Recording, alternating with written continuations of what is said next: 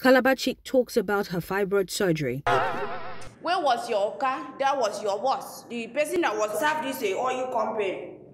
I'm the boss. I'm in charge here, yeah. You? Yeah. You was there in charge. Nollywood actress, comedian, and content creator Stephanie Isuma, widely known as Calabar Chic, in an interview with Hip TV, talks about her surgery. She says sharing her personal experiences is to give and encourage, inform, and enlighten people about their health and life issues. Okay, so speaking up about my surgery was kind of therapeutic for me. And knowing that, I'm putting my private life out there for people to learn from, I kind of always speak about my personal life issues, my journey to inspire people. Now, yes, I had surgery. I had a myomectomy, a fibroid surgery, just recently. And yeah, so I got to find out that a lot of ladies out here are ignorant. And people do not pay attention to their health, So that's why I decided to speak up about my surgery, to encourage people and also educate them.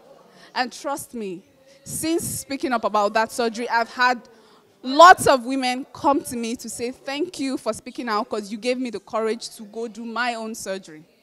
I didn't know that was going to happen, but I'm glad, all right? It's the impact for me. Touching lives, educating people, just being a source of happiness, out there.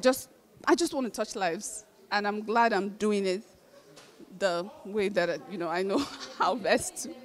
Speaking on her journey in the entertainment industry so far, Calabar Chic had this to say. For me, starting out, I never planned to be a comedian or, a content creator on Instagram. It just happened, And it's been one hell of a ride, one that I love. It's challenged me to be different persons because, I play different characters in my skits, and it's been amazing, trust me, guys. From Stephanie to Calabar Chic. Would I want to? Yeah, I would want to remain Calabar Chic. Yeah. She further went on to talk about how content creators make more money than stand-up comedians. I would say content creation, definitely, because, as an influencer, you get to work with a lot of brands.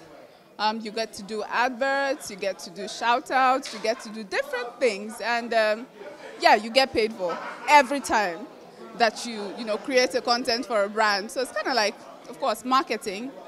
You market the product, you get paid. So trust me, content creation is lucrative.